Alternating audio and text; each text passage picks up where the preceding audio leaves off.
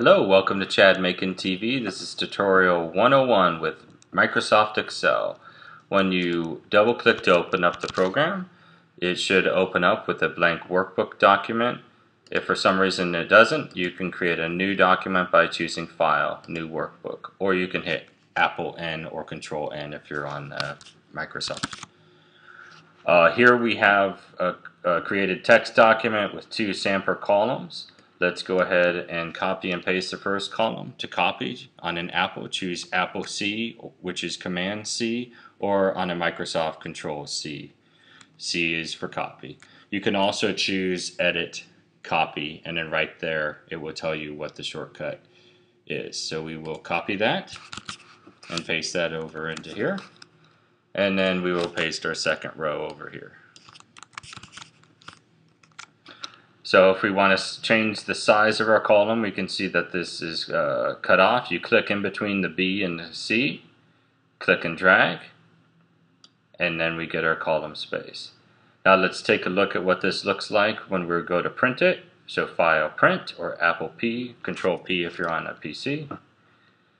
And we can see we've got our columns there, but no borders in between. If you don't have a little print preview like this, you will have a preview option. Just click that. So we'll go in here to get our column borders. You select to select multiple rows and columns. You'll start up here in your A1 field. Hold down your Shift key and then select your B4 field, and that selects them all.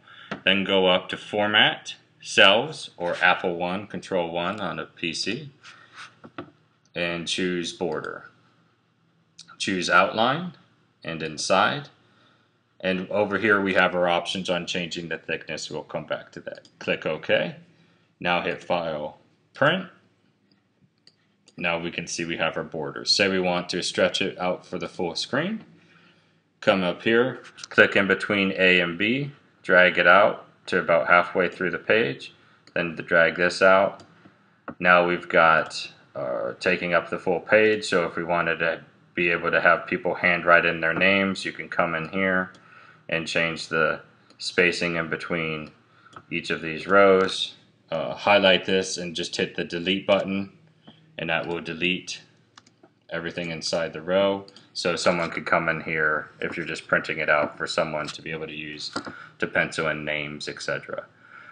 So now we'll go, say we want to come in here and we want to increase the thickness of the line. Go back into Format, Cells, and we will now choose this bolder line. Click Outline, Inside, and now we have a nice thick line to separate our header from our various columns or rows underneath.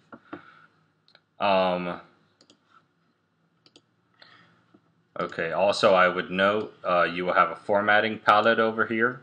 This is where you change the font size of your column, the bold, italicize, do all your controls. You can center it, write justify,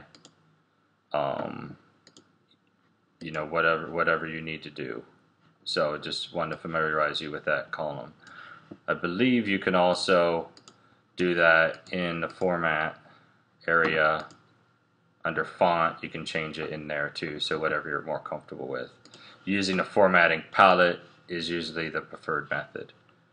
So let's take a look at our columns, make sure everything's good. Yep, we've got our bold line. Everything's the way we want it, so then we just hit print. And that's it for Excel 101. Thanks for watching Chad Makin TV.